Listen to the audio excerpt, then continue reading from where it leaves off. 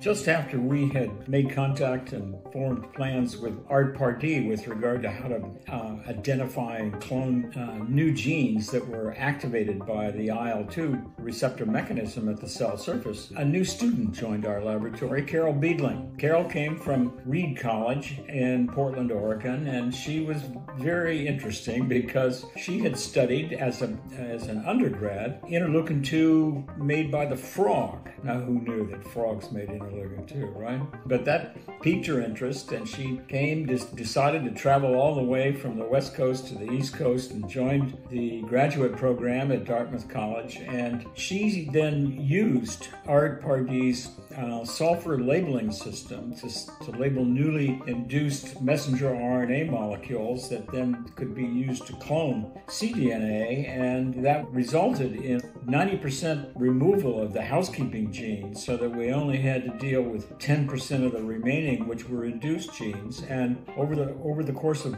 a few years, Carol was just tenacious, and she mastered all the techniques that were needed to be able to clone these genes, and she came up with 8 new genes, that only 2 of which were induced by the T-cell receptor. And so what she had accomplished is she leapfrogged from the membrane to the nucleus, forgetting about all that stuff in the cytoplasm.